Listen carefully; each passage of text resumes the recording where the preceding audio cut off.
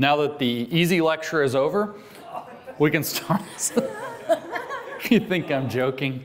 Actually, you don't. That's right. You don't. No, we're going to dive into kind of, it turns out this is, I don't want you to feel intimidated by this.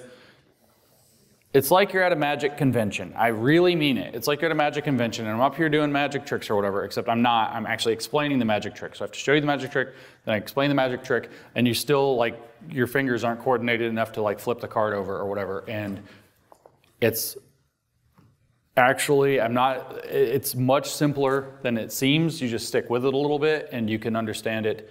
It's not profound. These guys came up with a series of little tricks. If you read their books, all their books are the same book, just over and over and over again. The hard part is that they use lots of mysterious language, and I'm going to try to help you see through the mysterious language. And the good news is that if this is quick and overwhelming and a lot of information, there are videos being made. And then you can watch those when we put them out not too long from now. And if you really want to go granular with it, by the way, I also have don't die. I also have a series of podcasts that explore Paulo Freire, and I actually more or less literally read these books out loud to a microphone, and you can listen to his own words in tremendous depth. So don't feel like you're missing something that you can't recover. I could package up my notes and make them available. And I'm also finishing up a book on precisely this subject. Not specifically the last lecture, but most of this one and the one we start with tomorrow, the two in the middle. And so that'll be available hopefully by the end of the month next month. And so this is all coming. Don't sweat. But I'm going to help you see through the magic trick. And this episode of Decoding Marxist Magic is about Paulo Freire and the Marxification of Education. So we're going to talk all about Paulo. It's a little weird. I had to kind of flip a coin between whether I wanted to do this one first or the critical turn in education first. And it's kind of like neither one of them fully makes sense without the other. So that's more encouragement to watch videos later when they come out so you can kind of see them back to back. All this stuff, what I've learned, and so I'll share this with you, about studying Marxism is that it never makes sense the first time. It usually doesn't make sense until you've actually seen a few different pieces, and then you see them in light of each other, and then it all is like, oh, that's all it is? And so bear with it. This will be an interesting lecture. If you are not familiar with Paulo Freire and what he did and what Marxifying education looks like, prepare to be shocked. Prepare to be appalled. Prepare to be like rolling your eyes like, really? That's it? So what I want to frame this out is, so we just talked about the theft of education. I want to frame this in terms of it being a Marxist religious revival, which is weird since we're talking about education in a liberal, secular country, right? That has a First Amendment that says the state isn't going to propose any kind of religious instruction, say, through its state-run schools. And I need you to understand that what Karl Marx created was not, again, get it into your head, he did not create a social theory, he did not create an economic theory. I would argue he did not create a philosophy, he created a theology. He created a man-centered religion, and you can make whatever ties to deceivers or enemies or Lucifers or Satans that you want to believe that that might represent, and I don't think I would argue with you. The thing is, like we talked about, because of the problems that faced Marxism leading into cultural Marxism, the problems that faced cultural Marxism that forced the development of critical Marxism, the problem of reproduction that the critical Marxists were just ramming their heads against the wall to try to get past, the idea that the society just keeps reproducing itself and you can't get around it, that needed a solution, and that also was very frustrating. So Marxism was really kind of on the ropes by the time we get to about 1970, 1975 range. There were lots of Marxists, they were doing lots of Marxist analysis, but they were not very spirited anymore. They were not very positive anymore. Postmodernism was on the ascendant. Postmodernists often say that they were post-Marxist. They had kind of given up on Marxism too. I don't think that they had in essence, but they weren't particularly, if you read their criticisms, they criticize the West, they criticize capitalism, they criticize liberalism, but they criticize Marxism as well. They criticize communism and saying that it just doesn't work. And so there's this kind of despair in the mood. And Paulo Freire comes along, and I think the best way to think of him is as a religious revivalist. I didn't realize, when I was reading through The Politics of Education, and I was starting to do a podcast series, and you guys can go back and listen if you go to the new Discourses website or the New Discourses podcast, and if you need to spell it, it's behind me, and you can, James Lindsay, newdiscourses.com, great to meet you. You can go to the website and you can listen to the early podcasts in the Critical Education series, and when I started to go through Paulo Freire's book, The Politics of Education, and I'm still reading the introduction by Henry Drew, and what happened was I literally had to stop after one, and I said I cannot continue talking about education until I talk about Marxism as a theology. And so I took an entire sidebar, did a series of podcasts about the theology of Marxism, created an entire workshop series I did in June about the theology of Marxism, because it's not possible to understand what happened to education without understanding that it got transformed into a Sunday school for a religion that you don't even know how it works, that is the religion of Marxism, which our Supreme Court has made the tremendous error over the decades that it's had the opportunity to classify it as a religion, and it missed that opportunity every single time, which I hope we can change, because it would have a tremendous effect. Turns out to be hard to seize the means of production of a state if you're not allowed to do it through the state because of the First Amendment. So I want you to think of Paulo Freire as a religious revivalist who figured out how to be hopeful and utopian and visionary and to re-enthuse an entire new generation of Marxists. And that enthusiasm that he inspired comes from the fact that his method sidesteps the problem of reproduction by stealing education to do it. So my little blurb I wrote so I can be concise and give you the story is that the means of the theft of education is the Marxification of education, which was largely accomplished through the adoption of Paulo Freire's methods. So the key thing is your kids go to Paulo Freire's schools. Everything, not quite everything, but almost everything going wrong in the schools is because your kids go to Paulo Freire schools. And if you don't know who Paulo Freire is, you don't know what's going on in your kids' schools. And you can't do anything to fix it. You don't know how to deprogram them, you don't know how to protect them, you don't know how to challenge it, you don't know how to get it out of the schools, you can't even recognize what it is. And what his method is the so-called pedagogy of the oppressed. So we'll be careful, pedagogy means a theory of education. It's gonna have to come up a lot because it's what we're really talking about. Critical pedagogy was what we talked about in the critical turn. It's the theory of education. The pedagogy of the oppressed is a theory of education that's designed to educate you, if you will, and I use that term very, very loosely, into seeing the world from the perspective of the oppressed. No longer to see the world in terms of how it is, but rather to see it from the existential experience of somebody who experiences oppression, the so-called lived experience of oppression. Freire's method is focused on something he calls generative themes. He thinks that education's not engaging enough without coming at it through what he calls generative themes. If you end up reading educational documents, you're going to see the word generative all over the place, especially curriculum documents. Not the curricula themselves, but say, if you look into an academic paper justifying why the curriculum, say, includes a drag queen, you'll find that literally the academic papers justifying Drag Queen Story Hour say that it is a generative educational prospect. Literally, they use the word generative because that's the goal. And so that's the magic trick. That's how education's stolen. I said that in the last lecture too, is the switch to the generative themes approach enables the theft of education.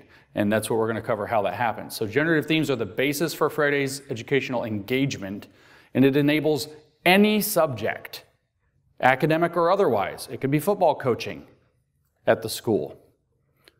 Any subject, academic or otherwise, to be retooled to raise critical consciousness and create activists instead of covering the subject material.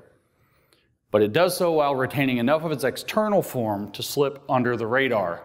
And so when you show up to complain about it at the school board or with the superintendent or the principal or with the teacher, they say every time, it's just this, it's just that. And whatever they say it just is, which by the way, every time that word just comes out, it's probably a lie. Trust your senses. Is something completely reasonable, and it's super hard to argue against that particular thing. And then they'll write stories about you in the newspaper. I know we got the Middle Tennessee people in the house over here saying that, well, they want to ban these Holocaust books or whatever. They want to ban books because it turns out that what they're doing with the materials themselves are sometimes objectionable, especially these sexual books. But a lot of times the books or the materials are not necessarily objectionable, and it's what they're doing with it and how they're using it that is objectionable. And that is the Freirean theft of education trick. So Freire's work has to be seen, like I said, as a Marxist religious revival, though, because its goal is to actually transform schools into religious instruction or thought reform programs to get around the problem of reproduction. And that actually requires Marxifying education, and that's what we're going to talk about today. Tonight, I guess. Before we go any further, I want to point out virtually, not all, but virtually every fad that you've seen in education that you're appalled by, the big one that I don't think is directly connected to Paulo Freire is Common Core. But virtually every other massive fad in education traces back to Freire, or is partially or totally justified on the back of Paulo Freire, or has direct linkages, although it may not be directly derived from Paulo Freire. In the last lecture, we talked about culturally relevant pedagogy, or culturally relevant teaching, you know, the other CRT. That is just a direct repackaging of Paulo Freire's methods. And when we go through this, if you're familiar with culturally relevant teaching, it'll be very obvious that that's what it is. Social emotional learning, especially in its new incarnation, which we'll talk about in the fourth lecture tomorrow afternoon, which is transformative social emotional learning, is the contemporary kind of psychosociological application of Freire's method in our schools, using psychology and sociology and at-risk status of children in order to justify doing transformative or consciousness-raising methods with the kids. So social emotional learning has deep roots. I don't want to say that somebody read Paulo Freire and came up with this. It actually predates Freire. It has its own genealogy, but it's massively been infused with Freudian pedagogy. Restorative justice, which is why your kids are in schools that are dangerous. It is in the restorative justice and the inclusive classroom are a kind of modernized extension. Again, somewhat different genealogy as well, but it's also an extension of his so-called dialogical or democratic classroom. You can't exclude anybody. You can't have a program where there's any kind of power dynamic, and of course that means you can't have discipline. It has another genealogical root, which is to close off the so-called school to prison pipeline. So that's a separate thing. But again, the dialogical method that Freire, it means to use dialogue between the people in the classroom as equals, and the inclusive classroom have roots in this kind of democratic dialogical classroom that Freire said is necessary to overcome the reproduction of power dynamics through school. You know, the teacher being like in a position of authority and the students being expected to be quiet and listen and learn and whatever else and take direction, etc., from the instructor. That power dynamic reproduces hierarchy, reproduces oppression, and therefore has to be gotten rid of. Obviously, a discipline-free classroom kind of falls into that. That's not a huge stretch. They're connected. I'm not saying that Paulo Freire is the source of restorative justice. I want to be clear about that. The project-based learning environments where they're, instead of teaching kids, they're making them do like community service projects or working on things in groups and teaching each other.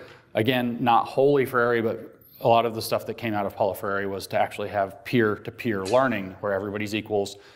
Teachers and students are kind of equivalent. He in fact said that you have to overcome the idea of teacher and student. He says this in the Pedagogy of the Oppressed, to have what he calls, he just hyphenates them, teacher students and student teachers, who are on some level equals. And so one of the things he actually suggests is that other students facilitate in the learning. And we'll see, in fact, in the next lecture that we see similar stuff in Maoist thought reform prisons in communist China back in the, say, 1950s. Decolonizing the curriculum, we already mentioned in the previous lecture. Paulo Freire was first a post-colonialist, and so the idea of decolonizing the curriculum is to take out curricular elements that uphold or that are central to having a common culture to the previous culture, to provide that continuity of culture, and replacing it with materials that are likely to be, in most cases, generative one way or another.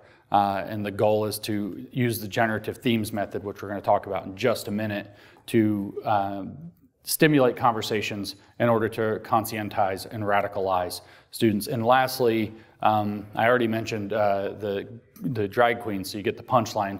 Comprehensive sexuality education is not mostly derived off of Paulo Freire. I didn't read anything in Paulo Freire that explicitly points in the direction of sexuality at all, or sexual liberation at all. Whether he's into that or not, it's not apparent in his major writings. It's unlikely, in my opinion, that he was into that line. That's other people. Marcuse definitely was into it. Wilhelm Reich was into it. John Money is another name that's really weirdo in that. The United Nations, for some reason, is really, really into it. But like I said, a lot of the things that you see under comprehensive sexuality education are justified as being generative approaches. So the Freirean method got brought into the sexuality and gender education that they're doing. And the method by which they're doing it is to, again, create generative context, generative situations to have the dialogue. So I'm going to say the word generative in this lecture like 300,000 times, because it is the key word of this lecture. It is the key word of the magic trick, and you have to understand that when you see the word generative in an education or a curriculum document, what it means is that they're using it to take out educational content and insert political content one way or another. It is the key word in understanding what Paulo Freire did. Everything else is nuts and bolts or religious transformation, which we're going to spend the back half of the lecture talking about. So the iron law of woke projection, as we all know, I say this all the time. I heard it on TV the other day, so I know it's getting out there. Somebody on the news actually said, they got asked a question and answered, well, the iron law of woke projection never misses. And it never misses. So it's here.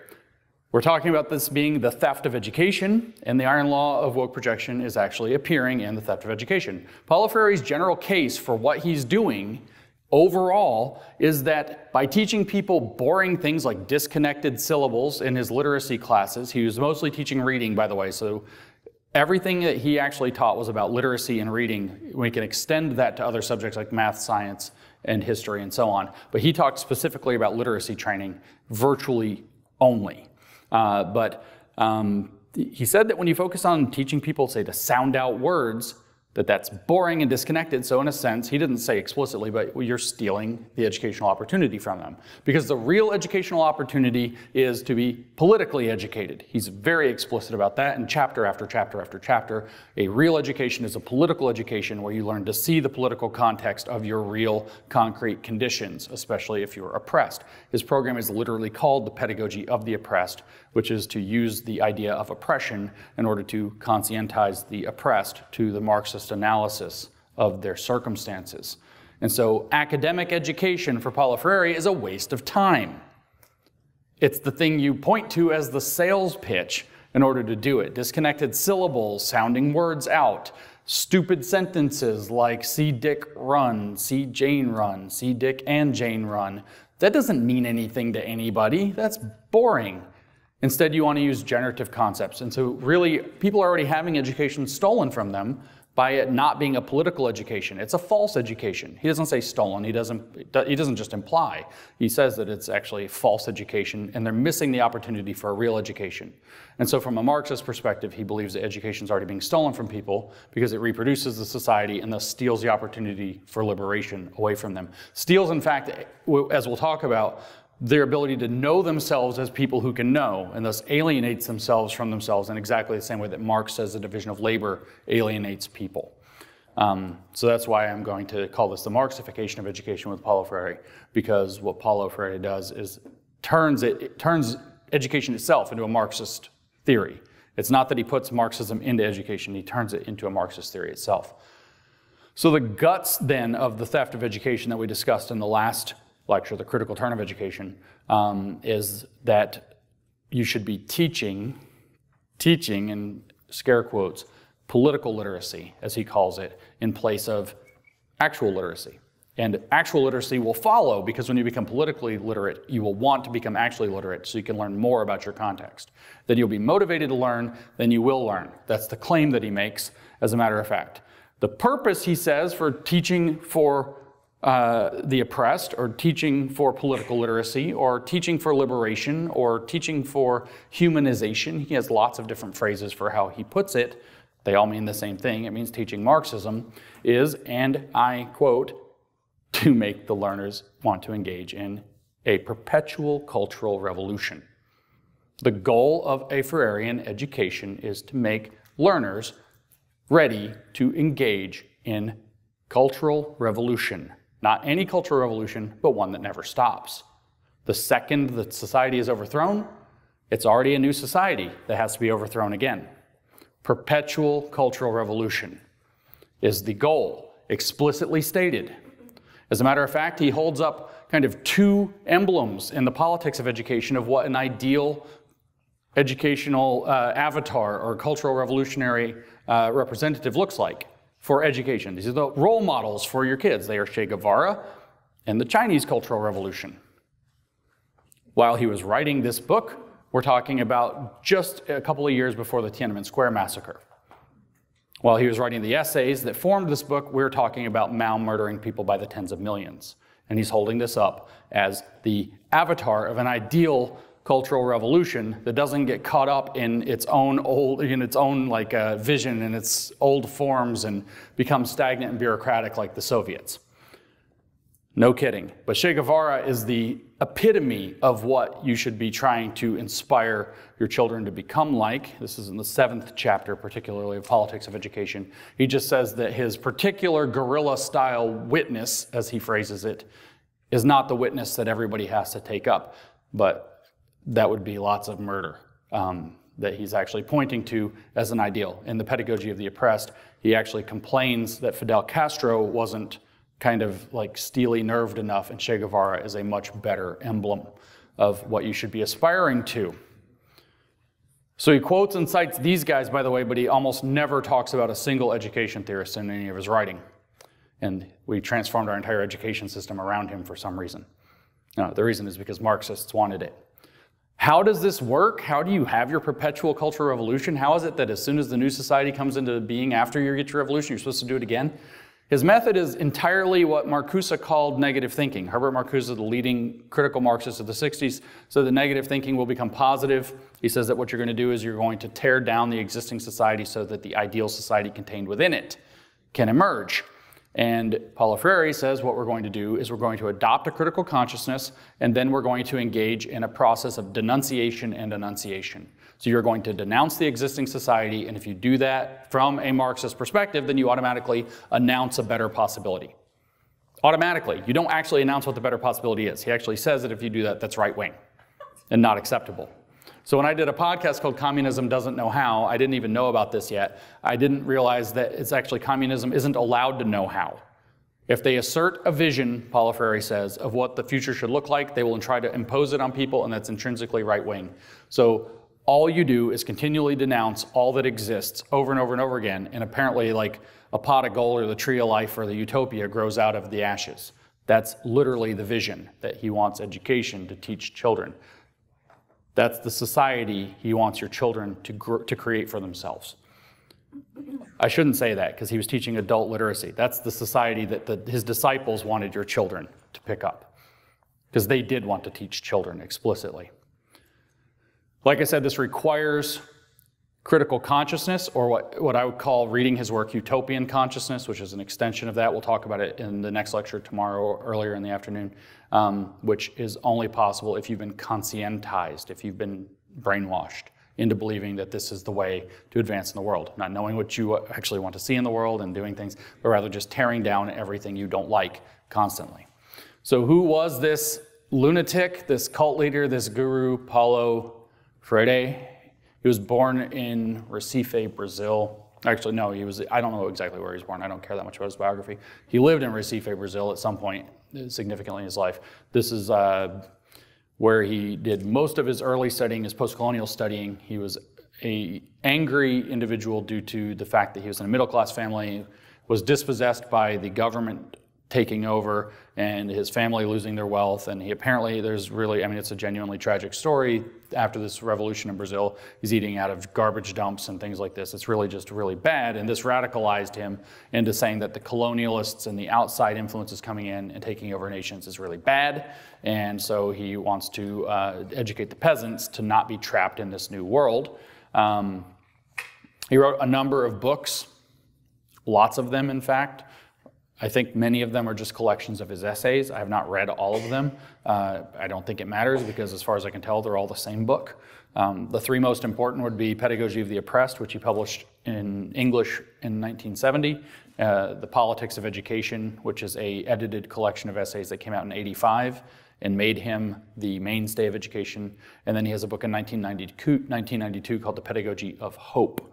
And this is mostly a biography of him with some more of his crackpot thinking. And from what I can tell, it's just the same book over and over and over again. He did a PhD thesis, as I mentioned in the previous lecture, in phenomenology. Phenomenology, this is a long diversion that we're not going to get into, but if you want to go back to it, Phenomenology of Spirit was Georg Hegel's 1807 book. It is the one that outlines the so-called dialectical trajectory for leftism, and Karl Marx picked it up and turned it into dialectical materialism. Phenomenology is I'm trying to understand that which you see in the world as it is as a phenomenon. What it actually boils down to, though, in understanding what it means, is the interpretation of reality is what reality really is. Your perception of reality is what the word reality means. So this is where lived experience becomes primary. This is where other ways of knowing become central. And this is very important to understanding how he thought about the world, because he's very interested or concerned about the problem of the excluded knower. He doesn't phrase it that way. Later theorists phrase it that way. Like I said, he got kicked out of Brazil. Actually, it's a very interesting story. He came up with this pedagogy program where he teaches people to read through his generative methods. Allegedly, I don't know if it's true or not, but allegedly, he ended up getting a number of peasants to go from 0 to fully literate in some record amount of time, like 45 days. The Brazilian government was enthralled with what he had achieved, tried to make a national program out of it, and then there was a revolution, and they were like, "You're a communist or something, get out." And he fled to Bolivia. They shut down his program. He fled to Bolivia. They had a revolution literally 3 weeks later, and he fled again. I don't know if he was kicked out or if he just fled, and he went to Chile and stayed there for a number of years and studied Marxism relentlessly, largely with priests, liberation theologians, Catholics, I should say Marxists posing as Catholics. And those are the main ideas then that inform him. Post-colonial theory, the idea that the colonization has to be rebuked, including possibly by violence, in order for people to understand who they are and to reclaim a sense of self. That's deeply informed by Marxist thinking.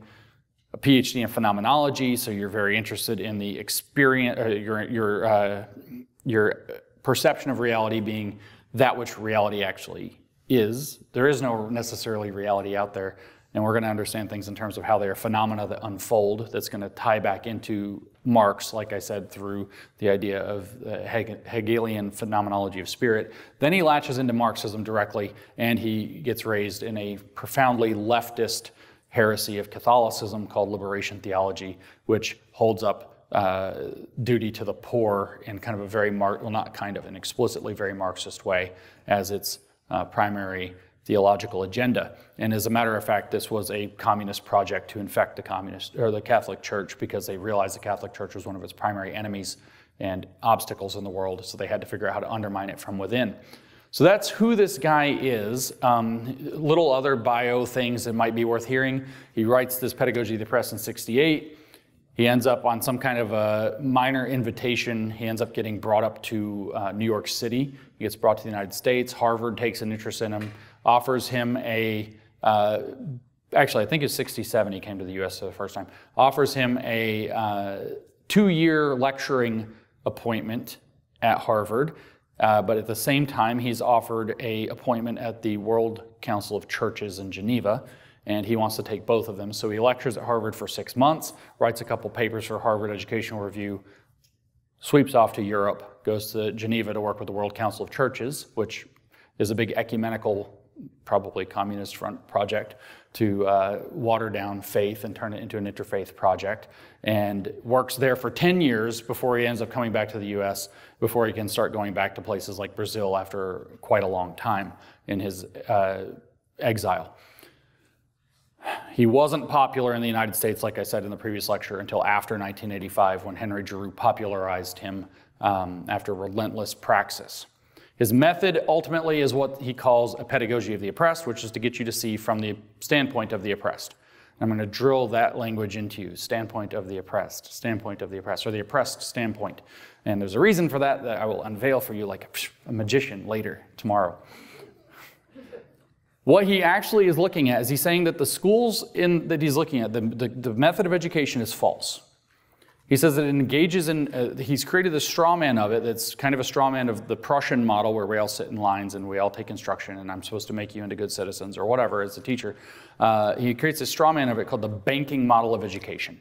He's quite famous for the banking model of education. What that is that the students are like empty receptacles. They're like bank deposit boxes. And I, as the teacher, or whoever the teacher is going to deposit knowledge into the empty receptacle, like it's a bank deposit box, and then the student, it's up to them whether or not, and this is how he phrases it, whether or not they want to capitalize on the deposit made into their box. So they're not seen as people who know things, they are seen as completely ignorant people who are there to receive the wisdom from on high from the teacher, as though the teacher is depositing money into a bank account.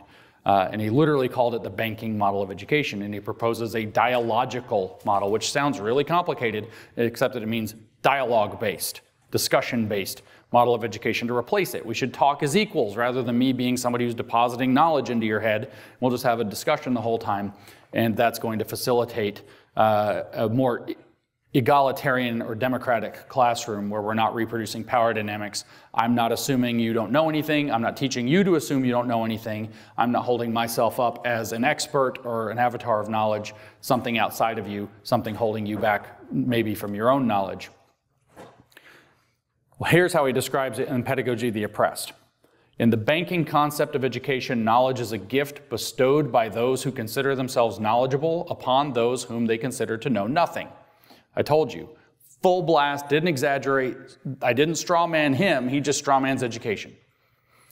Knowledge is a gift bestowed by those who consider themselves knowledgeable upon those whom they consider to know nothing. I don't know how many educators we have in the room. I bet you zero of you have ever believed that your students know nothing. Even I taught math and I knew my students knew things, just not a lot of math. Which was true at the end of the year too. I mean, projecting an absolute ignorance onto others, a characteristic of the ideology of oppression, this negates education and knowledge as a process of inquiry. So now the students aren't looking to learn, they're not interested in learning, it's just a process they have to go through. The teacher presents himself to his students as their necessary opposite, so now he gets weird. By considering their ignorance absolute, he justifies his own existence.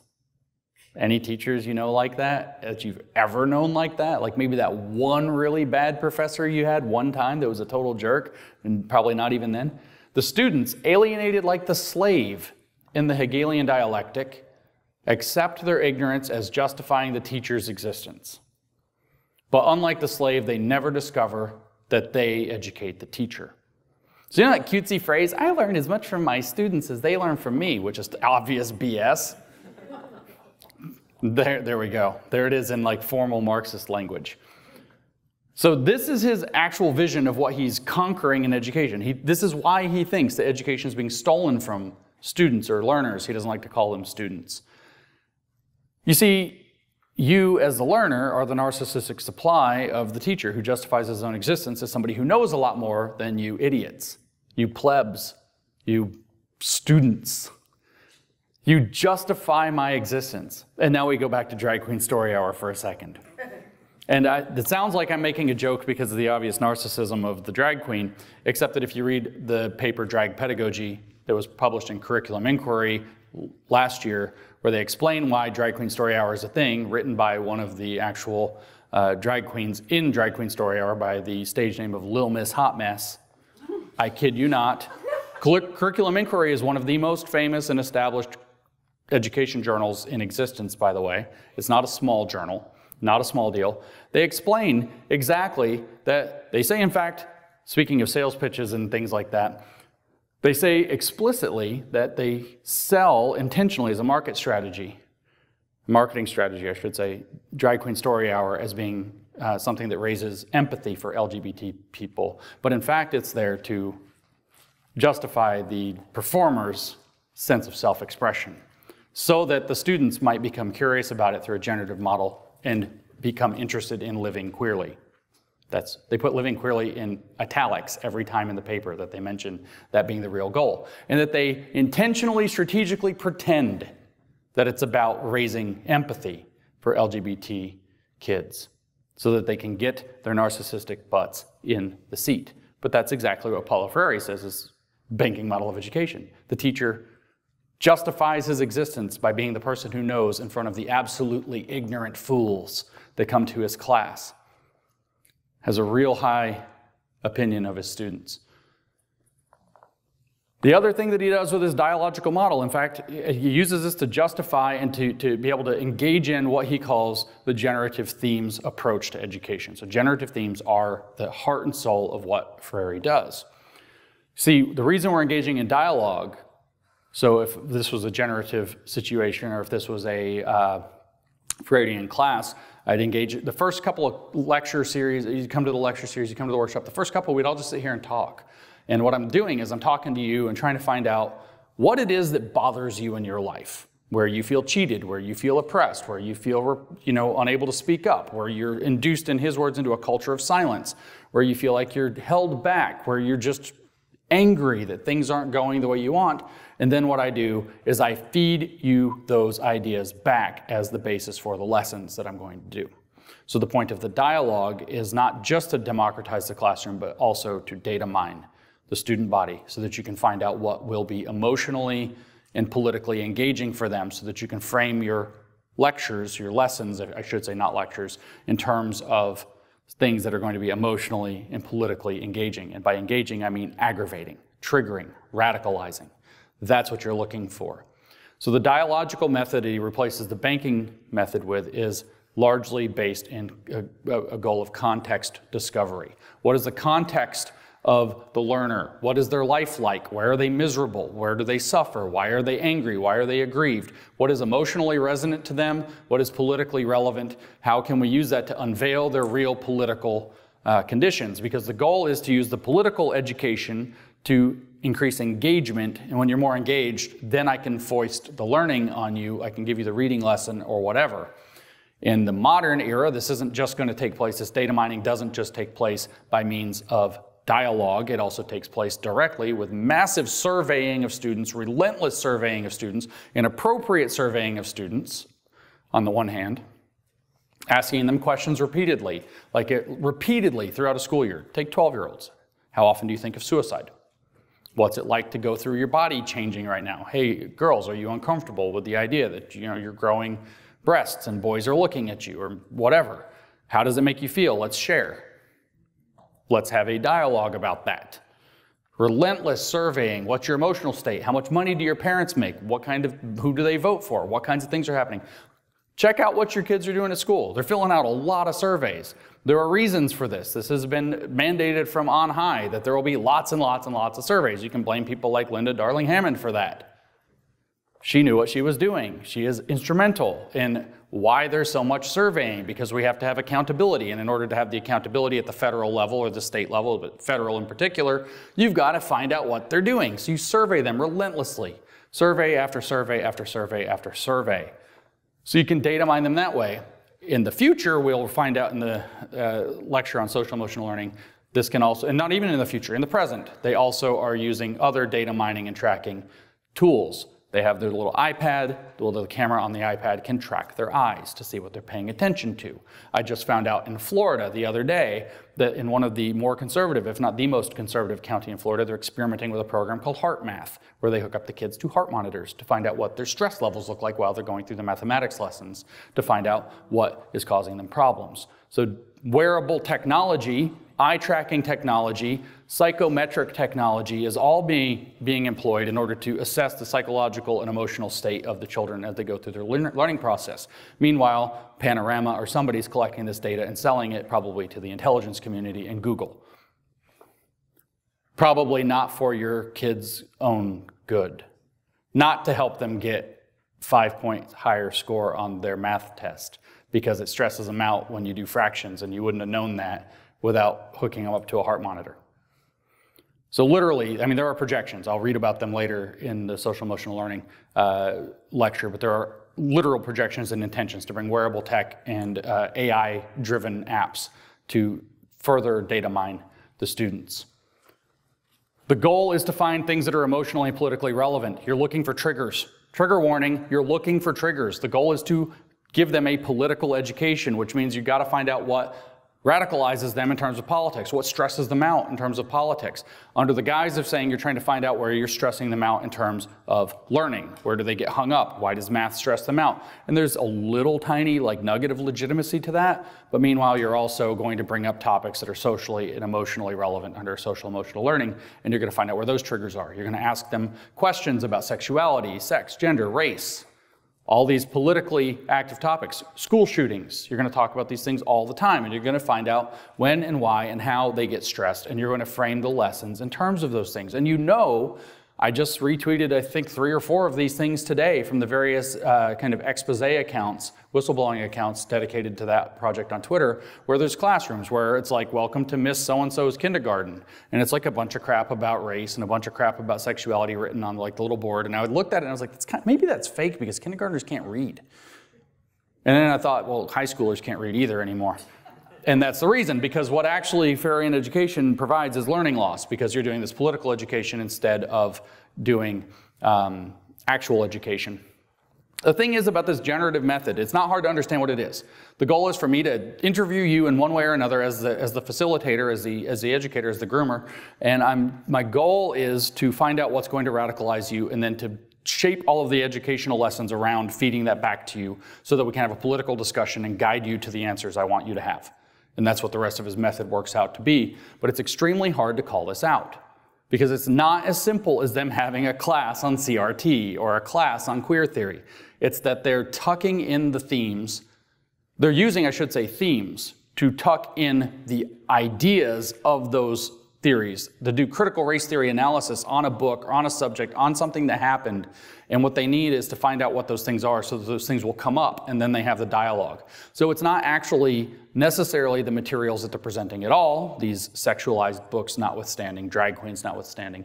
It's not necessarily the materials at all that are egregious. What is egregious is what they're doing on the back of those materials, which makes it extremely hard, because they'll put you on the spot and say, point out what's wrong.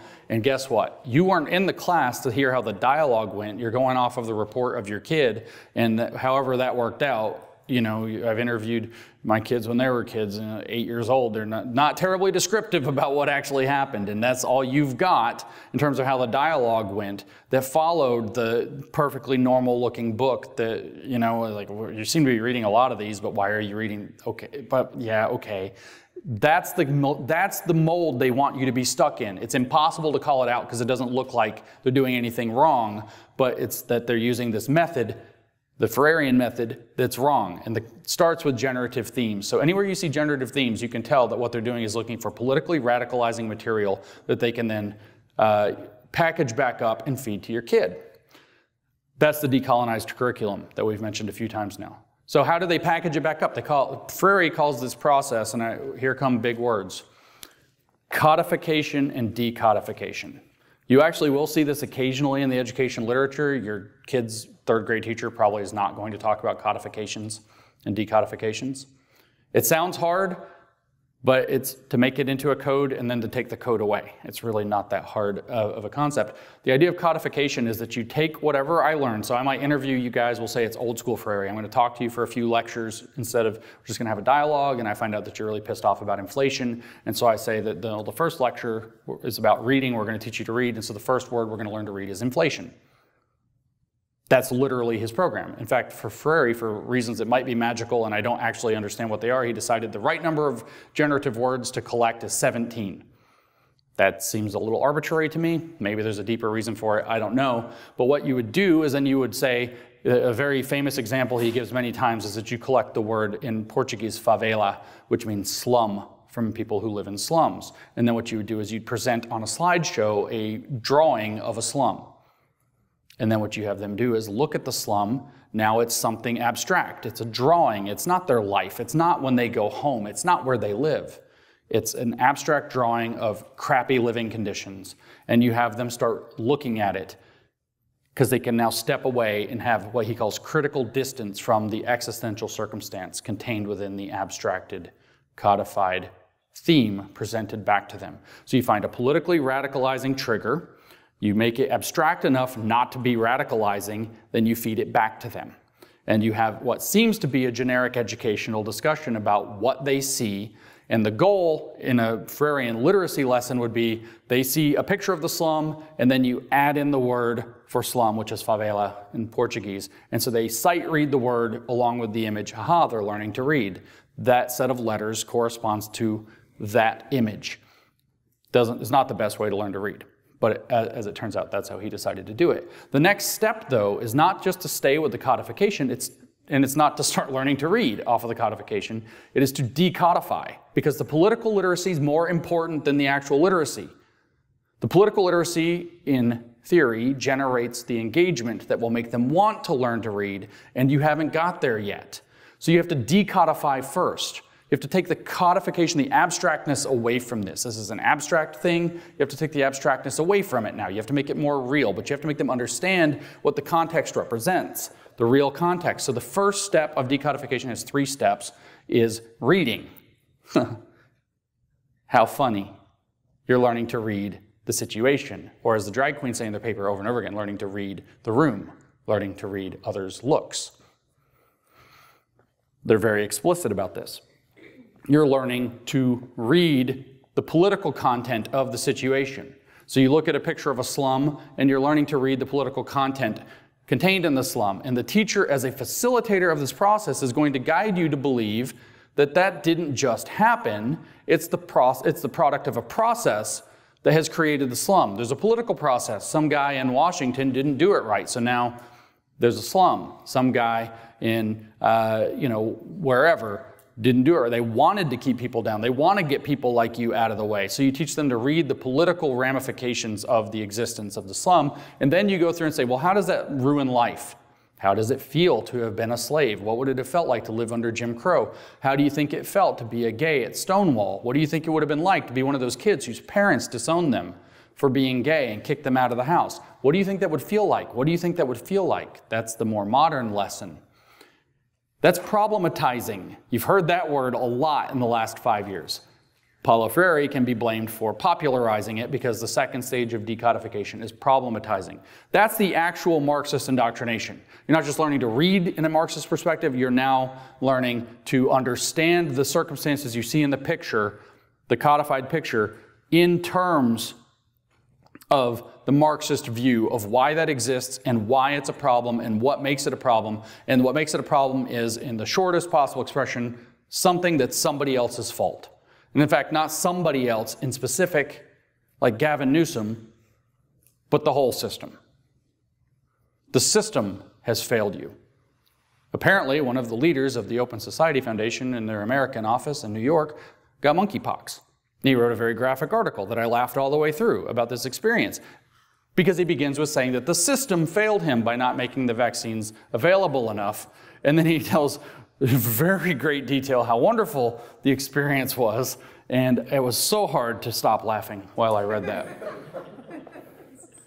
But it was the system that failed him. That's the point. That's what problematization is about. It's that somewhere the system is the problem. It's not some individual. You can replace an individual. It's the system. We need complete system change. We need a revolution. The system has failed you. You're not marginalized because you're marginalized. You're marginalized because there's a marginalizer. And the marginalizer has set up a system that maintains marginalization. That's the logic. That's problematization. That's understanding the real, concrete circumstances of your life, your existential experience or existential situation, as Freire phrases it. And then the third stage of decodification is what I term re-identification. You are to see yourself. By the way, that slum that we just learned to read politically, we learned to read problematically, that's where you live. When you go home tonight, that's where you're going. The reason I know that is because I got that image from talking to you in the first place. So maybe it's inflation, and I'm going to get you all worked up about gas prices. And as you drive home, you're going to see the gas station, you're going to freak out, you're going to get stressed out, and you're going to be like, somebody caused this. The whole system is corrupt. That's the idea. As opposed to, we kind of know who caused that. Yeah. Spoiler alert, it's not Putin.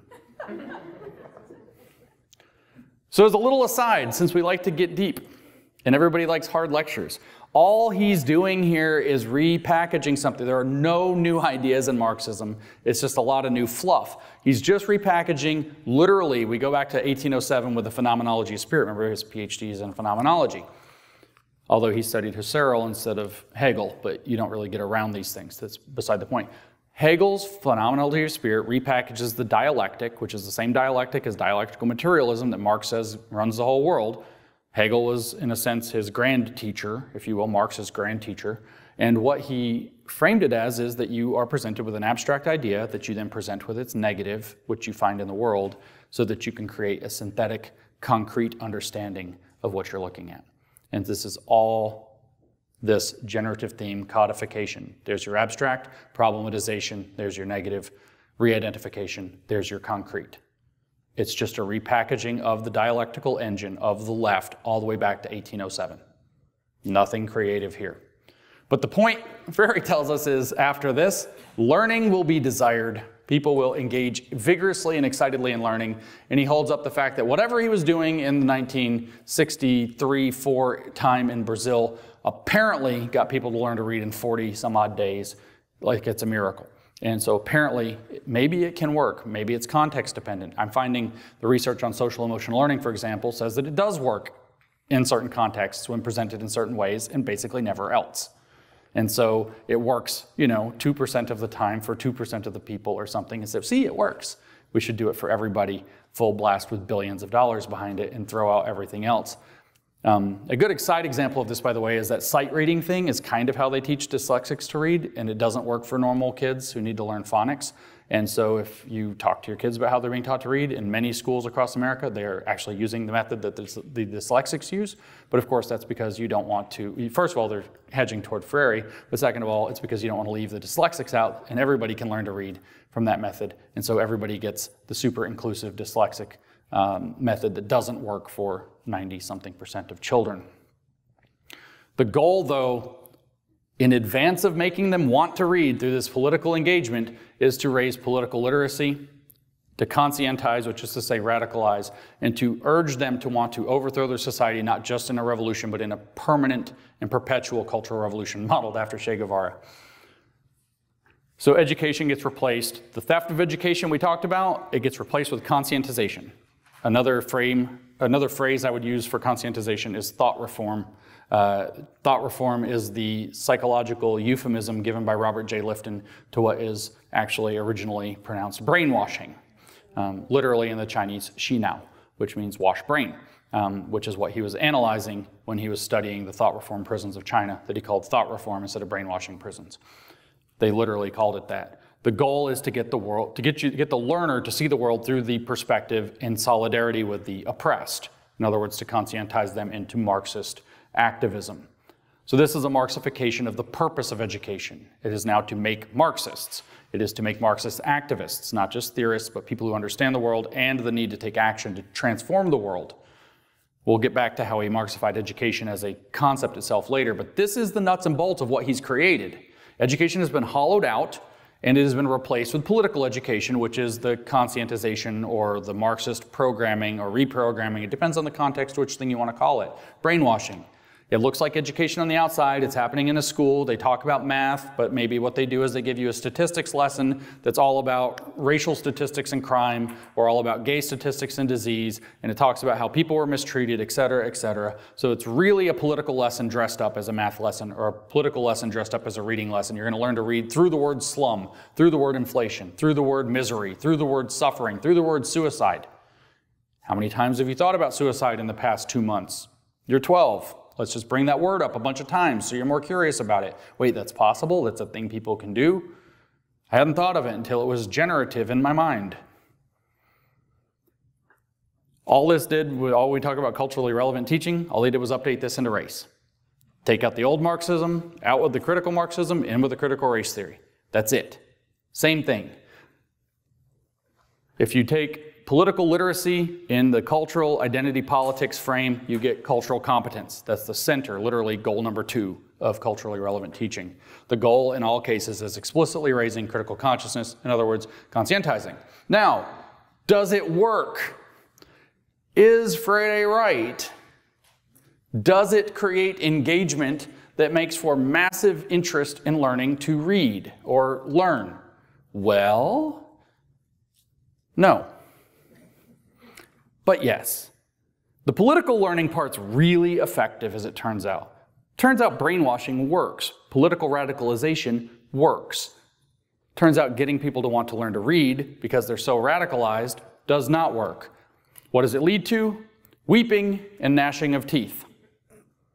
Lost interest, not just in learning to read, but in the relevance of reading at all. The relevance of learning anything at all. Why are we learning when kids are getting shot? Let's go to the State House.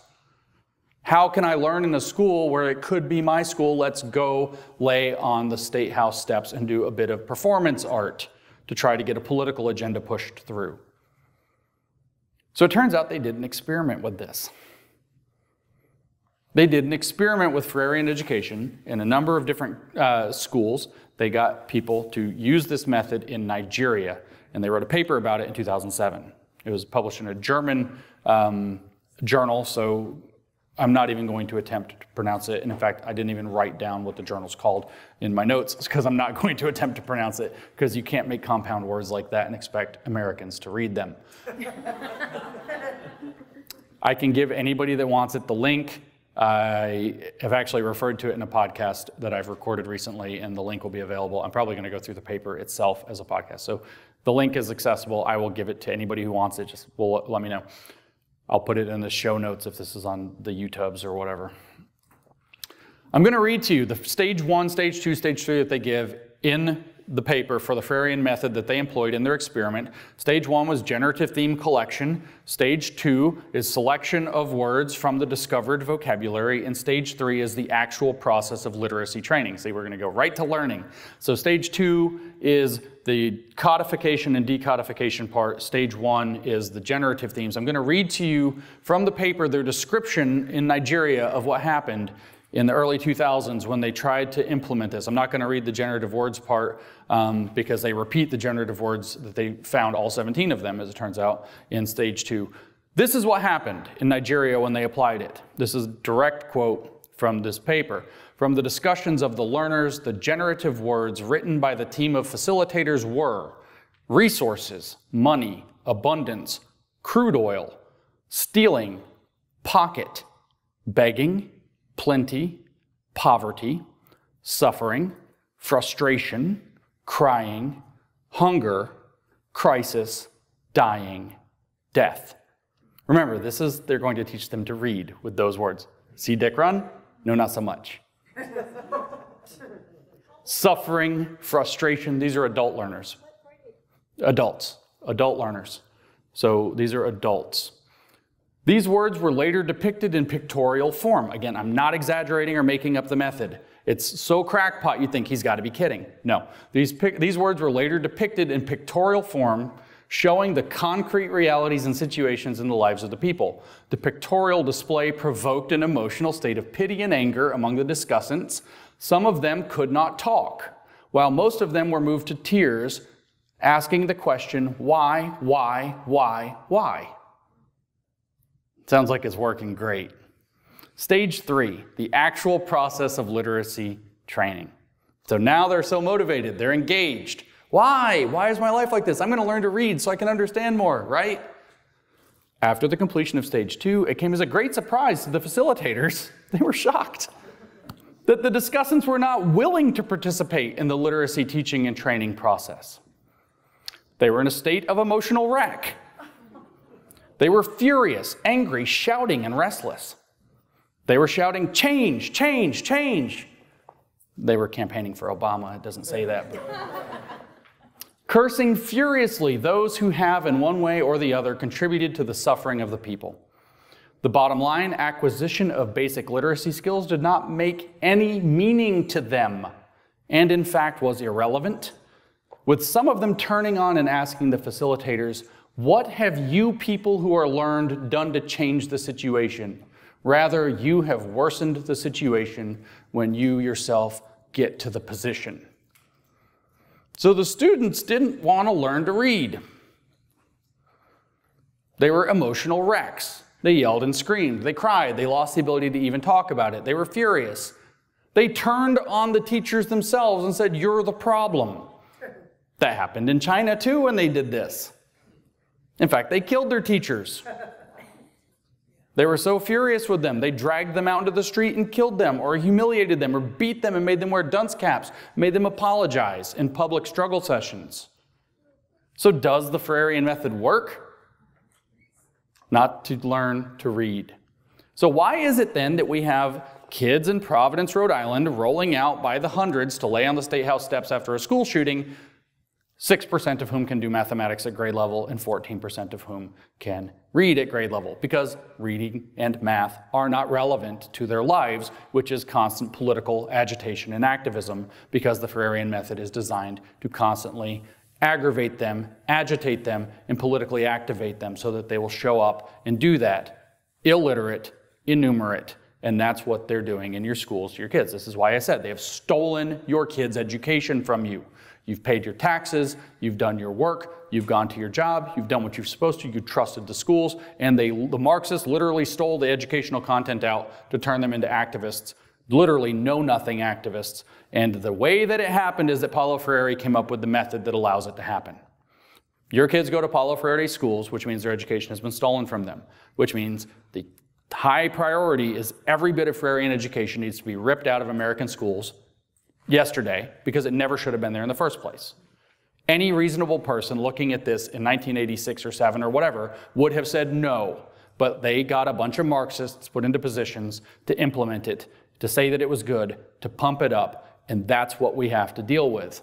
That's how education was stolen and replaced with something, conscientization, that has his purposes attached, and his purpose was explicitly to train people to see the world in a particular way that will lead them to want to engage in perpetual cultural revolution.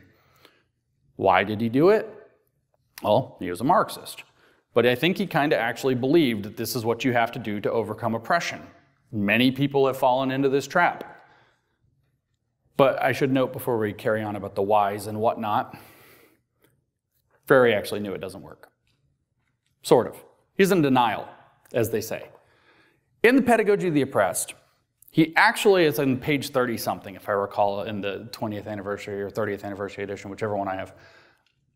He actually has this long discussion where he talks about whether or not the process in Portuguese, conscientization, he writes, it's only in Portuguese in Pedagogy of the Oppressed for some reason. They don't translate it as conscientization. It's conscientização in Portuguese.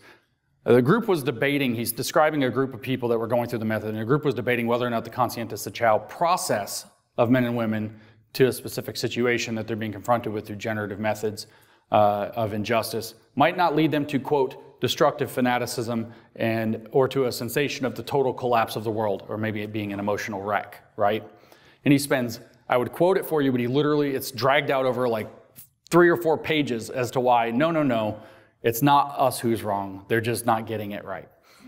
It does not really run into that, because we talked to this, the real thing he does is it doesn't really lead that, because we talked to this one peasant and he said it was great.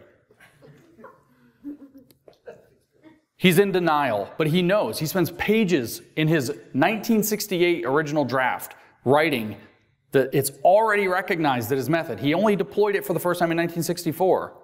It's already a massive criticism to where he felt like he had to include it in his magnum opus at pages long, which is, it's not that long of a book. It's like 170 or 80 pages. It's not that long of a book. He spent 3 or 4 pages explaining why, no, it doesn't actually lead to dangerous fanaticism, even though people have clearly been pointing out to him that it does. They knew it didn't work. That was in this book, which means in 1985, when we finally get to the point where it starts to creep its way into America, it was in the book they turned to that this might be a problem, and we still adopted it whole hog in less than 10 years. Our education departments thought this was a brilliant idea. The colleges of education. If you want to blame somebody, you blame the colleges of education. The WHO is colleges of education. Henry Giroux. I don't have names for you. I don't have names for you. Henry Giroux. So why did he do this, knowing that it doesn't really work? Because he was doing a Marxist religious revival. He's a religious fanatic. He was in the religion of Marxism. He has to transform the world. That's the religious duty of Marxists. He has to use learners he has to get more people to transform the world with him, because you can only transform the world from a position of the oppressed in solidarity as a class, an awakened conscious class that will engage in the kind of activity that allows them to seize the means of production of society, man, and the world. That's why he's a religious figure. He's doing a revival on a religion that we've refused for a century and a half to recognize as a religion. And he realized that embedding it within education was going to be extremely successful. And he's very explicit in the Politics of Education, by which time he had definitely read Gramsci, that it should be embedded not just in secular education, but also in religious instruction. The entire 10th chapter of the Politics of Education is actually about embedding it in the church. He has what is described in that book as a permanent prophetic vision for education in a revolutionary society. He is explicitly, repeatedly utopian. The word utopian appears in the book something close to 100 times. He's explicit that that's the only right thing to do, that the left is intrinsically utopian when it's truly the left. The right cannot possibly be utopian by definition, etc., etc.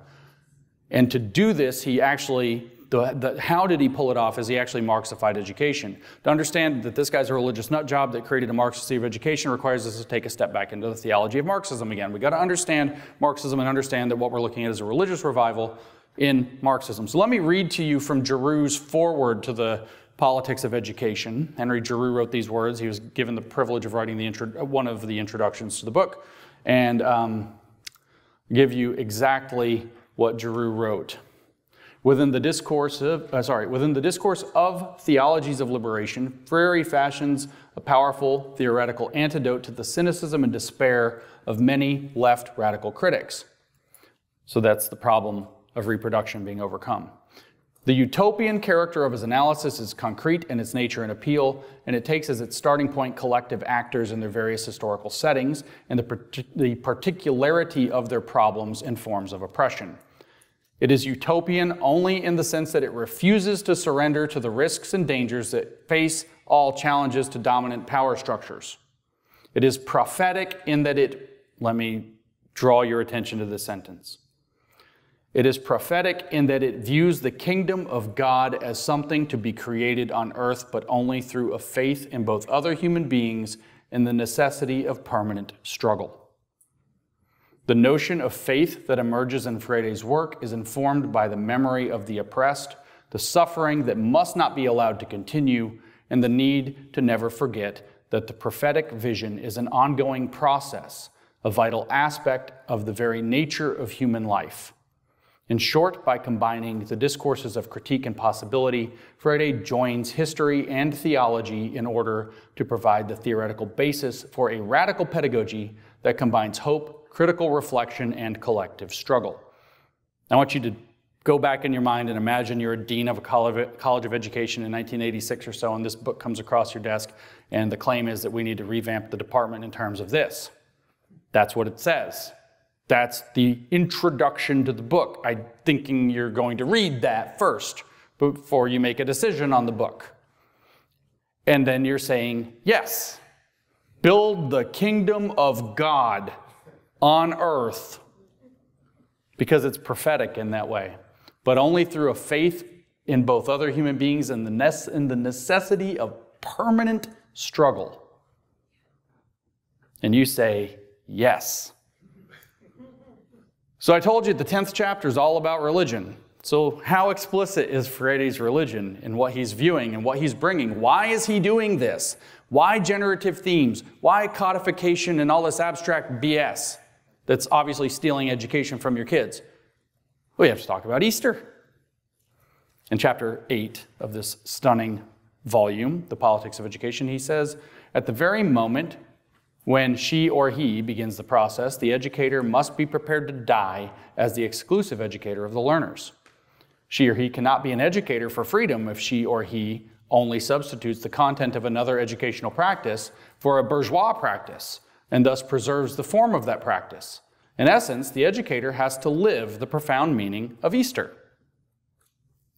Easter. Any Christians? Anybody know what that means? He goes on in chapter 10 at length on this. This new apprenticeship will violently break down the elitist concept of existence they had absorbed while being ideologized. The sine qua non of the apprenticeship demands is that, first of all, they really experience their own Easter, that they die as elitists so as to be resurrected on the side of the oppressed. The pedagogy of the oppressed, folks. That they be born again with the beings who are not allowed to be.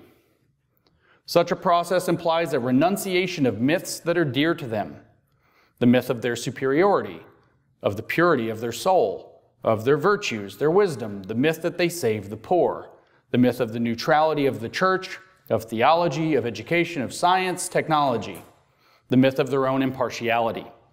From these grow the other myths of the inferiority of other people, of their spiritual and physical impurity, and of the absolute ignorance of the oppressed. This Easter, which results in the changing of consciousness, in case you wonder what conscientization is about, it is an Easter. It is a death and resurrection on the side of the oppressed. He just said that. This Easter, which results in the changing of consciousness, must be existentially experienced in order to be an educator. The real Easter is not commemorative rhetoric. If you're a Christian, that means what you celebrate in March or April. It's praxis. It is historical involvement. The old Easter of rhetoric is dead, with no hope of resurrection. Sorry, Christians. It is only in the authenticity of historical praxis that Easter becomes the death that makes life possible. But the bourgeois worldview, basically necrophiliac, that means death-loving, and therefore static, is unable to accept the supremely biophiliac, that is life-loving, experience of Easter. The bourgeois mentality, which is far more than just a convenient abstraction, kills the profound historical dynamism of Easter and turns it into no more than a date on the calendar. That's Paulo Freire. Why is he doing this? Because he's a religious cult nut job. The end. That's why. That's it. He sees Marxism as a religion to transform the world and the people in it into what they were always supposed to be, to build the kingdom of God on earth in solidarity with the oppressed, who have the only capacity to actually understand what oppression is and how oppression needs to be transformed. How? Through relentless critique of all that is. Denounce, denounce, denounce, denounce. And if you do it from a position of conscientization, you automatically announce the next chapter in the unfolding process toward utopia. To do this, you must yourself experience the Easter. You must die and be reborn as a Marxist. Since God in Marxism is man himself, you have to become your own Jesus. So, we're dealing with a religion here. We're not dealing with education here. Not even close. Not even close. This is a theology. I want to remind you, because I think I mentioned it in the last lecture, maybe I said it so many times in the last few days that I thought I did, and I didn't, but I'm going to say it again anyway, of Ben Clement's definition of religion for First Amendment purposes. Ben Clements wrote a law review article in the 90s. I don't have the title of it, but we can find that. I forgot to write that down. And he wrote this law review and gives a definition of religion for First Amendment Establishment Clause purposes. It has a very simple definition. Is it a system of belief and practice that gives a concept of man in the world, or of the world and man's role in it really, that such that it gives rise to duties of conscience? Behaviors you have to take up to be a good person. Yes, yes, and yes, obviously. So we talked briefly before about how Marxism views the world. It has a concept of the world. The world is a place that is transforming dialectically, and it has intelligent beings called humans in it that are able to work out the contradictions to move the dialectic along. Your duty as a person is to move the dialectic along and humanize the world, to make the world more fit for humans, and in the process to recognize yourself in the humanization process as a creator who creates things. You envision it in your mind, you create it in the world, you see yourself, the subject creates the object, you come to realize that you are a creative subject who creates the object, so you come to understand yourself as he who creates. That's your essential true nature. We are also more able to create and create well and to take care of one another when we do so collectively. So it's a collectivist creative process. And so man has forgotten through the division of labor that he is actually a collective species being. He is a being that lives for his entire species. And therefore, we have forgotten that we actually are communists. And so what we are to do is engage in this work to bring things into the world, to see that we are creators, and to see that we are truly creative only when we are creative together. It has a view of the world, it has a view of man, a concept of man in the world. It is a system of belief about how the world works, and it's filled with activist practice. You have to teach this stuff, you have to radicalize people, and you have to go lay on the State House steps. You have to be active in the world. You must do the praxis. You must be Henry Giroux getting hundreds of Marxists tenured to colleges of education so they'll accept this crazy pants book when it comes up. In other words, critical pedagogy or Marxism in general, especially post-Freire, satisfies the definition that the Supreme Court recognizes for a First Amendment Establishment Clause violation. It has no place in our schools legally, not just morally and ethically. It has no place in American schools. It is a religious instruction. Let them make their private schools and see who wants to go to them. It violates the Establishment Clause. The only people who are going to want to go to them are ones who are trying to get their kids into super woke elite colleges. And that's the only way you'll get into those, but nobody wants to be woke, so they'll discredit themselves, and Harvard will become the clown college that it really is. It'll be fabulous. But am I so certain that they really have a concept of man in the world? Well, let's see what Freire says about it. I mean, I could read to you from Marx. We won't drag this out, but let's read from Paulo Freire. This is also in the 6th chapter of Politics of Education. Experience teaches us not to assume that the obvious is clearly understood. So it is with the truism with which we begin. All educational practice implies a theoretical stance on the educator's part. This stance, in turn, implies, sometimes more and sometimes less explicitly, an interpretation of man in the world. It could not be otherwise. The process of man's orientation of the world involves not just the association of sense images, as for animals. It involves, above all, thought language. That is, the possibility of the act of knowing through his praxis, by which man transforms reality. Man is the transformer of reality. For man, this process of orientation of the world can be understood neither as a purely subjective event nor as an objective or mechanistic one, but only as an event in which subjectivity and objectivity are united. We're not going full into Marxism and Hegelianism as a theology, but that's literally the point of the Hegelian theology, is that the subject and object have been estranged from one another and have to be brought back together to make the absolute, which is his name for the deity. So that's some context for you there. Orientation in the world so understood places the question of the purposes of action at the level of critical perception of reality. Oh, look, duties of conscience that you have to engage in from a spiritual perspective. If for animals, orientation in the world means adaptation to the world, for man, it means humanizing the world by transforming it. For animals, there is no historical sense, no options or values in their orientation in the world. For man, there is both a historical and a value dimension. Men have the sense of project in contrast to the instinctive routines of animals. He goes on in the next paragraph to say that he'll go ahead and now prove this, even though it's self-evident, that men are the people who transform the world into what it should be through the dialectical process outlined by Karl Marx on the back of George Hegel. He says that what the point of education in relation to this is, speaking of religious-sounding things, he says this repeatedly throughout the book, is to learn to speak the word to proclaim the world, which is sort of biblical. So what the theft of education enables and the Marxification of education enables is transforming school into Marxist Sunday school for 35 hours a week. It's a religion, has no place there. He calls this, because he's a Marxist, and he's a Marxist religious nut job, humanistic education. That's the title of the 9th chapter of this book. He also calls it education for liberation or education for freedom. He refers to it as gaining political literacy, which he says is a higher right, a more true human right than gaining literacy. Now we have to understand that what did Marx mean by humanization to really understand that humanization is a Marxist concept, and that's what I told you earlier. You have to transform. Man is estranged from his true nature. He doesn't know that he's fully human, because if he was fully human, he'd be a communist, and therefore you have to transform man at his level of understanding, or if we quote from Herbert Marcuse, and I literally mean it, he says at the biological level, to need socialism, to need communism, to realize that he transcends private property and lives one for another and shouldn't have to work, but should want to work in order to bring his vision into the world and see himself as the creative being. Meanwhile, he's transforming the world to be fit for man. The world as it is too wild. It's not refined. It hasn't been humanized. It hasn't been turned into things like chairs and tables, laptops. It has to be humanized, made fit for man. We're a higher level being. We're not mere animals.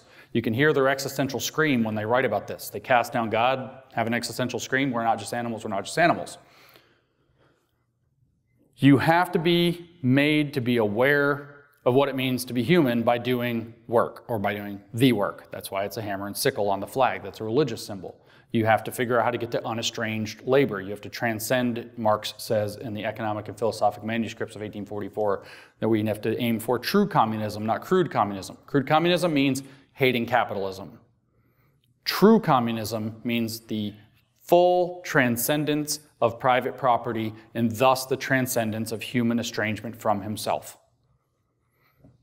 Human self-estrangement by the division of labor has to be overcome. The belief in the Marxist religion is that man makes society through his praxis. Freire just said that. But then in turn, the society that you live in makes you through social conditioning, which Marx called the inversion of praxis, and which the theorists today call socialization. Social emotional learning is a deliberate seizing of the means of socialization, so the children are socialized correctly according to the theory.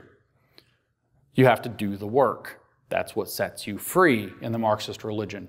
You are to transform yourself, transform society, and transform the world so that they are all fit for each other, and as Henry Giroux reminded us, that we're making the kingdom of God on earth. By the way, transform is a Marxist watchword. If you see it's transformative, transformational, transform this, transform that, Marxist. You go to the United Nations websites, you see they have 17 sustainable goals to transform our world. Hey, wonder what that's about. Marxism. Transform, transform, transform.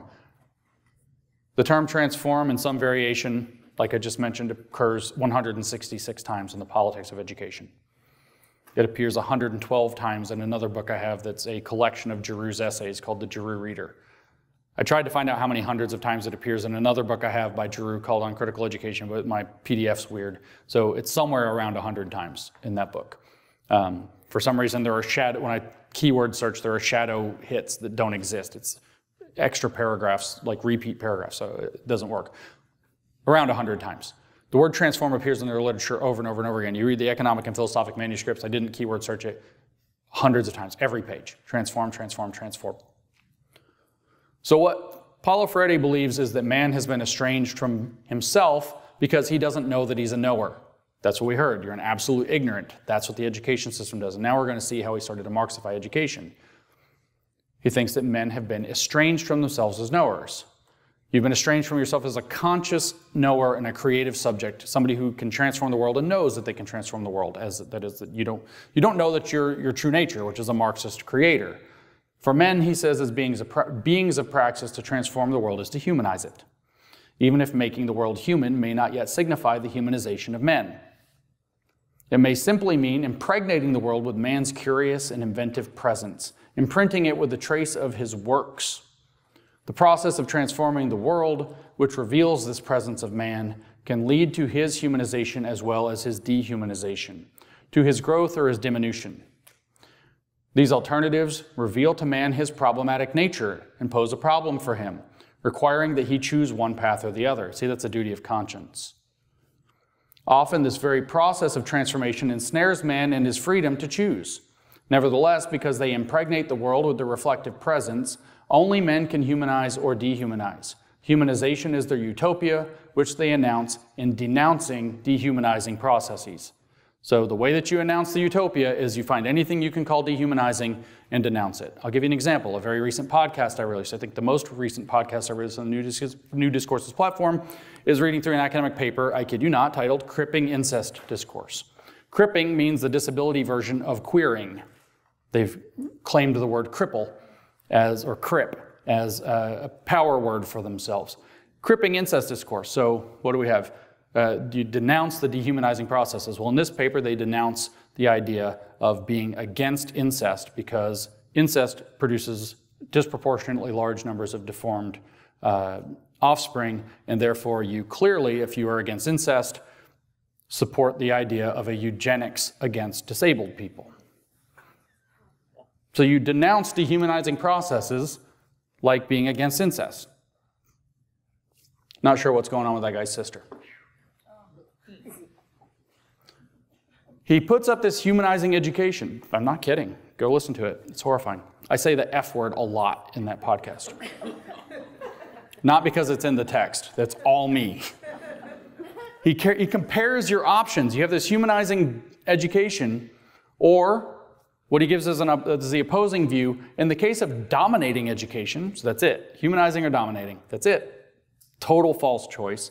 The captor of existing knowledge negates the active principle of consciousness. This form of education involves practices by which one strives to domesticate consciousness, transforming it, as we have said, into an empty receptacle. Education and cultural action for domination is reduced to a situation in which the educator, as the one who knows, transfers existing knowledge into the learner as the one who does not know. So you're starting to see the stratification, the dichotomy, knowers versus not knowers, or actually people who consider themselves knowers versus people who are not allowed to be considered knowers. And you're about to see a Marxist theory of knowledge in education come out of this. So your choices are, you either educate for humanization by denouncing all dehumanizing practices, which apparently some people thought includes what we just talked about, or you're literally domesticating people like farm animals by educating them in, say, learning to do math, say through algorithmic processes like long division. What does this lead to? In truth, he says, there is no humanization without liberation, just as there is no liberation without a revolutionary transformation of the class society. For in the class society, all humanization is impossible. There's your Marxism, unambiguous, no question. Liberation becomes concrete only when society is changed, not when its structures are simply modernized. Back to the problem of reproduction. So what the revival that Freire is bringing to education and to Marxism, Marxism is a religion really, through education, the revival he's bringing to the Marxist theology is that we can get around the problem of reproduction. How? By switching out education for political education, literacy for political literacy, domesticating education for humanizing education in his ridiculous Marxist straw man of it. And like I said, this is fundamentally collectivist or it can't be Marxist.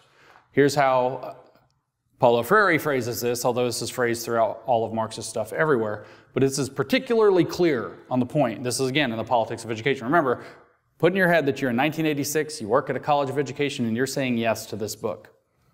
Since it is always a process, Freire tells us, knowing presumes a dialectical situation. I'm sorry that it's a new word for many of you, but it's really important. Now, knowing presumes a dialectical situation, not strictly an I think, but a we think. It is not the I think that constitutes the we think, but rather the we think that makes it possible for me to think. You can only be somebody who thinks if you think along with everybody else.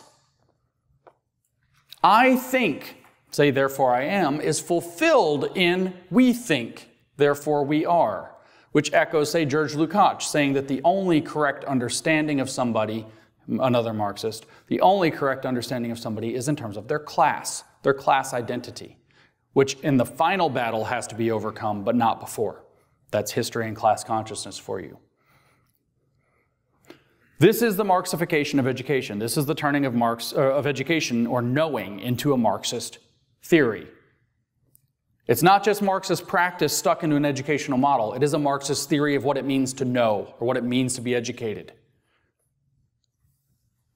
A Marxist theory of education and literacy is what Paulo Freire gives us because his goal is to unestrange man from knowing that he's a knower.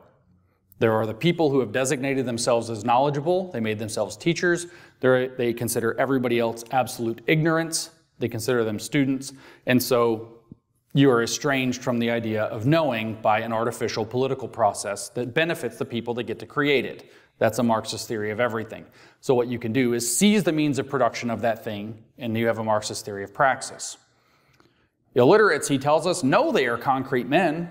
We're going to hear that you're alienated from yourself as a knower here. They know that they do things. What they do not know in the culture of silence in which they are ambiguous dual beings is that men's actions as such are transforming, creative, and recreative. So they know that they do stuff, but they don't know that what they do transforms the world, because that's been hidden from them. They don't know that they're creators, because that's been kept from them. For those of you keeping score at home and know what the words mean, this is Gnosticism. This is the Gnostic heresy all over again. If you don't know what that is, this is the snake in Genesis 3. Overcome by the myths of this culture, including the myth of their own natural inferiority, they do not know that their action upon the world is also transforming. Prevented from having a structural perception, so you have to have the special knowledge, the structural perception, in order to transform reality. Prevented from having a structural perception of the facts involving them, they do not know that they cannot have a voice. That is, that they cannot exercise the right to participate consciously in the socio-historical transformation of their society because their work does not belong to them. Marxism, Marxism, Marxism. Most of these words and text from which they learn, sorry, that's a in media res quote, have nothing to do with the actual experience of illiterate learners. See, this is why you have to use generative words. When there is some relationship between the words and the learner's experience, its expression is so contrived and paternalistic that we don't even dare call it infantile. That's when people try to do culturally relevant teaching by making kids rap, and then they get criticized for making kids rap as like white kids, and it's super awkward. It's right there.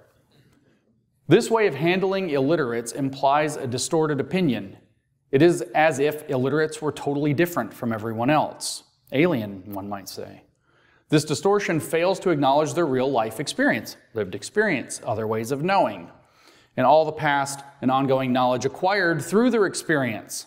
Phenomenological, I added a syllable, phenomenological knowledge, other ways of knowing. That's where they keep saying other ways of knowing. That's why it's all about other ways of knowing and other knowledges, excluded ways of knowing. That's what he's talking about. And it's all rooted what? In lived experience. In their real life experience and all the past and ongoing knowledge acquired through their experience.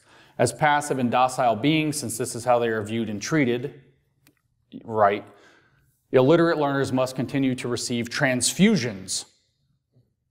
This is, of course, an alienating experience and capable of contributing to the process of transformation of reality. This is what he sees as education. This is a Marxification of education. Knowledge itself becomes the site of a Marxist analysis. Knowers versus not knowers. In the light of such a concept, unfortunately, all too widespread literacy programs can never be efforts toward freedom. They will never question the very reality that deprives men of the right to speak up. Not only literates, but all those who are treated as objects in a dependent relationship. These men, illiterate or not, are not in fact marginal. What we said before bears repeating. They are not beings outside of, they are beings for another. Therefore, the solution to their problem is to become not beings inside of, but men freeing themselves. For in reality, those are duties of conscience, by the way. For in reality, they are not marginal to the structure, but oppressed men within it. Alienated men, they cannot overcome their dependency by incorporation into the very structure responsible for the dependency. So you can't teach them to read and write to get a good job because then that would incorporate them into the structure. You can't teach them to succeed and climb out of their bad situation because then they betray the people they left behind. And they contribute to the society that's causing the problem in the first place. You instead have to teach them, radicalize them to believe that the society itself is the problem and that they stay in poverty and solidarity and suffering so that they can come together and overthrow it in total, seizing the means of production. This is a Marxist theory. He says there is no other road to humanization, theirs as well as everyone else's, other than authentic transformation of the dehumanizing structure. Only one way, revolution. Learning to read and write, he says, ought to be an opportunity for men to know what speaking the word really means. Doesn't mean just talking, by the way. A human act implying reflection and action. Marxist praxis, in other words. As such, it is a primordial human right and not the privilege of a few. Speaking the word is not a true act if it is not at the same time associated with the right of self-expression and world expression, of creating and recreating, of deciding and choosing and ultimately participating in society's historical process. In the culture of silence, the masses are mute. That is, they are prohibited from creatively taking part in the transformations of their society and therefore prohibited from being. They are not human unless they're allowed to transform society politically. This is the Marxist religion. Even if they can occasionally read or write because they were taught in humanitarian but not humanist literacy campaigns, they are nevertheless alienated from the power responsible for their silence. This is what his view of education is. And so he says, because men are historical beings incomplete and conscious of being incomplete, that's man is dialectical and has to transform himself to his completed state, which is a perfect communist. Because men are historical beings incomplete and conscious of being incomplete, revolution is as natural and permanent a human dimension as is education. The point of education is revolution. It is man's natural state to be in perpetual revolution. This is Freire Marxifying education. It happens by redefining literacy as political literacy, as we talked about. But let me give you a few comparisons. Let me give you kind of a very quick rundown. What is Marxism? Marxism is the theory that there's a special kind of property. It's called capital. The bourgeois give themselves access to capital and exclude other people from capital by rigging the definition of what it actually means to own things in terms of property rights so that they have it and other people don't have it. And then they can accumulate more wealth that way, creating an intrinsic class conflict. They weave an ideology called capitalism that is enforced by structural classism that keeps the upper class up and the lower class down. The proletariat on the bottom, the working class, can be awakened to class consciousness and become revolutionary to seize the means of production and overthrow society, in Marx's words, by abolishing private property. He says in the Communist Manifesto, which, by the way, speaking of this being a religion, the original title for the Communist Manifesto, until Engels told Marx to change it, was the Communist Confession of Faith. Marx was like, this is what I want to call it. Engels was like, bad idea, brah. People are going to figure it out. You have this religion, and he plugged economic conditions in, and that's what you get, what I just described. And that's Marxism as tightly described as you've probably ever heard it. Now imagine that you said instead that the special form of property that certain people give themselves access to is called whiteness. They've established racial categories such that white people give themselves access to whiteness, and they exclude other people called people of color from it.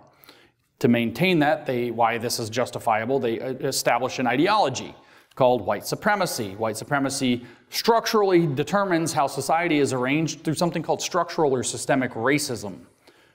You can be awakened to this racial consciousness and become an anti-racist who's going to fight against that as an activist, and as Robin DiAngelo describes it, lifelong commitment to an ongoing process of self-reflection, self-critique, and social activism.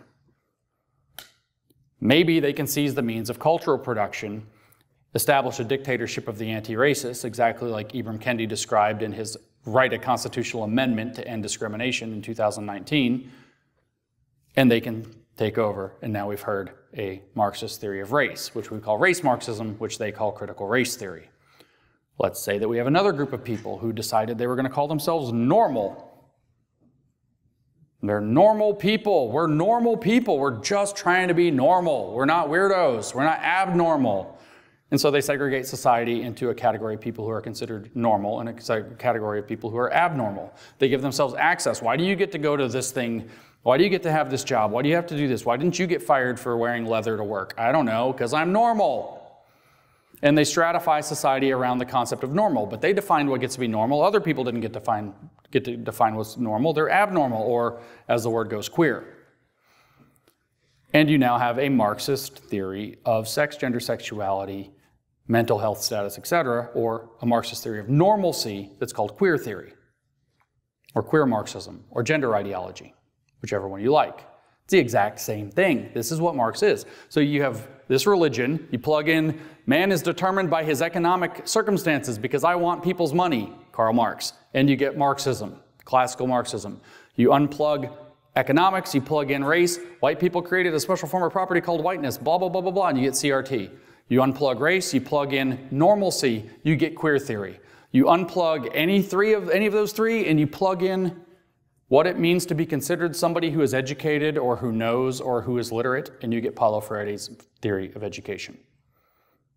You have certain people who have designated themselves people who know. The thing that they know is called knowledge. Other people don't have access to it. They don't know. They're absolutely ignorant. As we heard, they are absolutely not to be considered knowers. Therefore, they have no political agency because when they show up, they're considered ignorant. Nobody listens to them. Nobody cares about the knowledge that they have through their lived experience. They do things. They know they do things. They've gained experience, and nobody listens to it because they don't know, because they're not educated. They're not literate. They're not knowers in the modern educational parlance. They could, however, seize the means of production of education and create Marxists with it. And then you have Paulo Freire's Marxification of Education. All you have to do to get there is define the true meaning of literacy to be political literacy, the true meaning of reading to read the political context of your real life, and to understand it, therefore, in terms of the underlying concept of man in the world that you're importing, which is as good as any other because apparently they always happens. And so in this case, the only legitimate one that's not racist, sexist, classist, etc., is Marxism. The only one that doesn't reproduce the existing society, that doesn't suffer the problem of reproduction, is Marxism. So we're going to have a Marxist political education, and all other forms of education are actually illegitimate. Knowers already know. We don't recognize that because we're bigots against illiterate, ignorant people. So they have to be turned into people who already are considered people who know. Or they have to be made to be people who know that they know, in other words, that they know because they've been given a Marxist understanding of their circumstances. You will get them there through presenting the context of their lives through generative themes that you then codify so they can have critical distance to understand it, and then you problematize that and then reconnect them to it personally so that they know that that's who they are and become radicalized. Then they'll want to learn to read for real, apparently almost never. This is the Marxification of education. What Paulo Freire, why can't your kids read? Or maybe your kids can. Why can't the kids in Providence, Rhode Island read? Because Paulo Freire describes the subjects of education, or the objects of education, what you're learning, as a mediator of knowledge, not as knowledge itself. It's a thing that you use, like a mirror, to reflect upon the political consequences of your life. The content doesn't matter, it's just a mirror. It's a mediator of knowledge. He says that over and over and over again. It's a mediator of generating consciousness. It's a prop. The math lesson is a prop for political learning. The word favela is the syllables, it's a prop to learn about what the slum is. You're not learning to read. You're learning to read the political context in a particular way, with educator as facilitator. That's actually how he phrases it. A better word for that would be groomer, but we're not allowed to say that on social media anymore, and probably anywhere else. Academic lessons, in other words, don't matter. They are just vehicles for the political literacy or conscientization process. So he creates this Marxist theory of being a knower, transforms education into a conscientization process.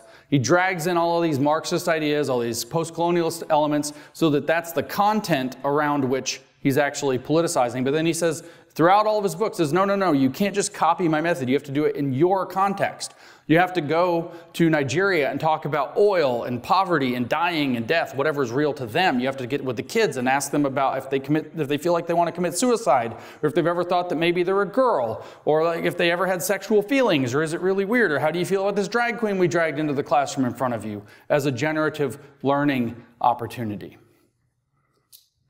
And everything that's happening to your children at school makes sense now. It's actually not that hard. It's just hard to get rid of it. And it happened because we let it happen. Now, I want to tell you that there is a weakness here. There is a weakness here. It turns out that when you have a theory, a Marxist theory of knowing, and thus a Marxist theory of knowledge, what is considered a way of knowing, a valid way of knowing, or other ways of knowing, or what is a knowledge and what is an excluded knowledge is. Turns out a lot of the things that they call excluded knowledges were excluded from being knowledge for a really good reason. Maybe they're just wrong. Maybe they're superstition. Maybe they're idiotic. Maybe they're literally insane. Maybe they're vulnerable narcissism or grandiose narcissism posing as knowledge, like with the drag queen. And so when you now have a Marxist theory of knowledge that says you can't exclude knowledges, guess what you have to do? You have to let in the wrong. You have to let in the stupid. You have to let in the crazy. And so their engine is getting filled up with more and more stupid, wrong, and crazy stuff. And eventually it can't bear the weight of that. The goal for us is to stop the train before it takes a bunch of us out in the process. In medicine, this is already happening. In medical education, this is already happening. In the Soviet Union, they had Trofim Lysenko who did it in biology. And we call this Soviet politicization of scientific knowledge Lysenkoism, which killed probably between the Soviet Union and China somewhere in the neighborhood of 30 to 35 million people by starvation, which is not a pleasant way to go. We have medical Lysenkoism because we're teaching woke crap in medical schools. It's probably worth thinking about. I estimate that at the present time, I will not suggest anything that might count as medical lysinkoism that's already killed maybe more than 1 million people. Now just look around the room. While I don't suggest anything specific in terms of that, I estimate that if we get out of this with fewer than 10 million unnecessary deaths through medical malpractice, I'd be shocked. And that doesn't count the children we're sterilizing with the process of the gender ideology and maybe other things that we're also just going to look around the room and not mention. So it's a double-edged sword. But it's a dangerous double-edged sword, so our task is to stop it before it causes the mass death it has to cause, before and then during and then after its inevitable collapse. For some reason in my notes I just put in bold here, decolonizing the curriculum again, because that's what that really is all about. The end here, I'm just going to tell you, the Marxification of education, the big theme here is not this religious revival, this bringing back the Marxist religion. That's the theme of what Paulo Freire achieved. But what he enabled is, the big theme of the whole series of lectures is the theft of education.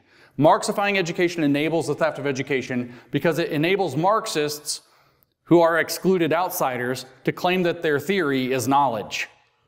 It gives them the opportunity, the open door, to seize control of knowledge, learning, pedagogy, the educational process, etc., and allows them, therefore, access to start refocusing the purpose of education out of educating and into conscientizing, into raising consciousness. The next lecture we're going to start with tomorrow afternoon after a fun Q&A session in the morning is going to be all about this conscientization process that they've hollowed out education to stick in its place. Like I said, I already told you the punchline, what do we do about this nightmare?